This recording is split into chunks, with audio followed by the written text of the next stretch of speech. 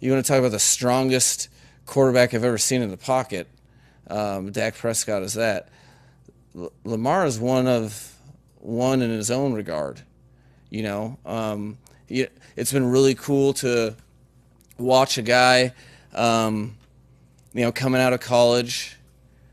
You could tell that, a lot of people would use his crazy athleticism against him. So, he was like, no, I'm a quarterback. And if I remember correctly, he didn't run at the combine. I'm sure it would have been really fast. But then to watch his game progress each and every year, he has the same running ability, which is as good as there is in football, regardless of position.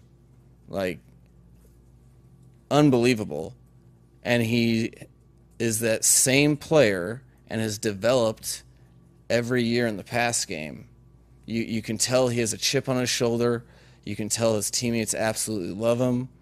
And, he presents a challenge that you don't have one guy stop him. You have to, that's what's cool about going against a player like him is a team has to not stop him, whatever the saying is,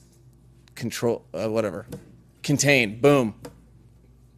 And it's a team effort. It takes coverage, rush, all of that, and they present unique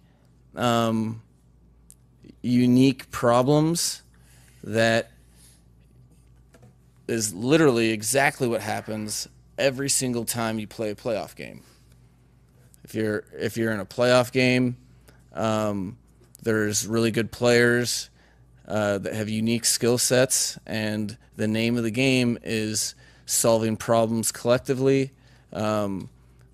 Coaches having a good plan, players buying into the plan, players fully executing the plan, and bringing their unique talents with them.